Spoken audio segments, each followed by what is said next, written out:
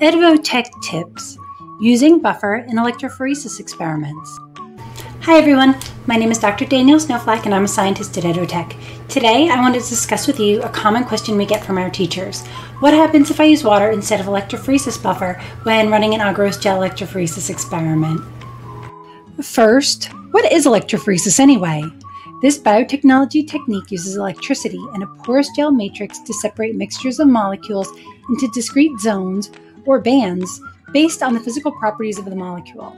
This includes a molecule's charge, its shape, and its size.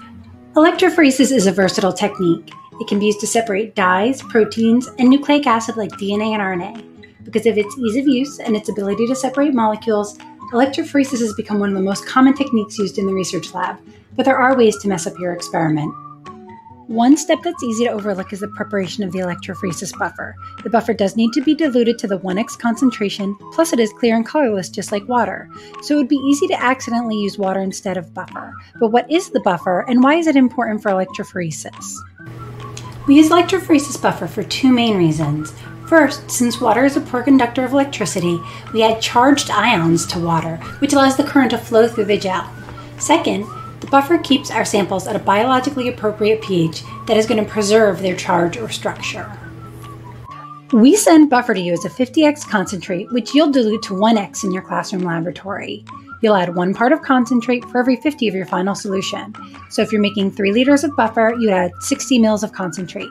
Check the kit literature for specifics with your experiment. Now, here's the fun part. Let's do the experiment. What happens if I use water instead of electrophoresis buffer? So here is our experimental setup. I'm going to be using water in the left-hand electrophoresis chamber and electrophoresis buffer in the right-hand chamber. I'm going to be running 2 different kinds of samples in this experiment. The top samples are going to be dyes and the bottom samples are going to be DNA.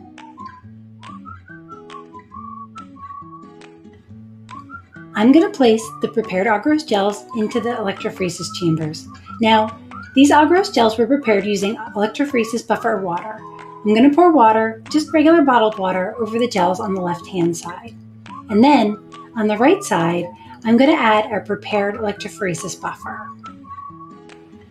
The DNA and dye samples I'll be using today are in our quick strip format. They're already aliquoted and ready to use, which makes for easy pre-lab prep.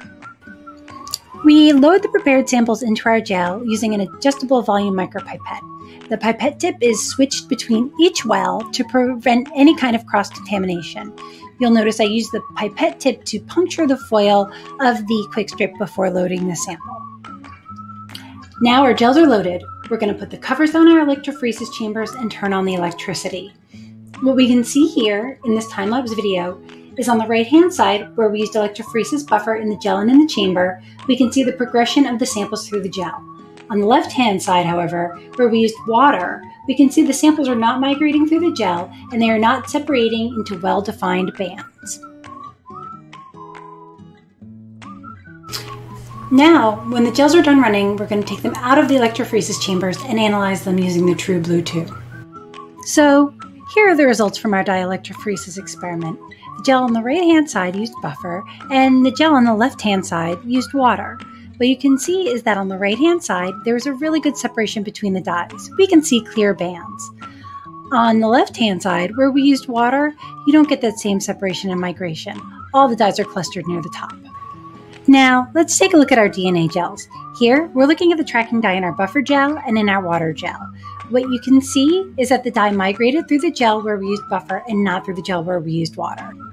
Again, our buffer gel is on the right-hand side and our water gel is on the left. In these gels, we used CyberSafe so that we can see the migration of the DNA through the gel. And what you can see is in the gel where we used water, we don't see the DNA migrating through the gel.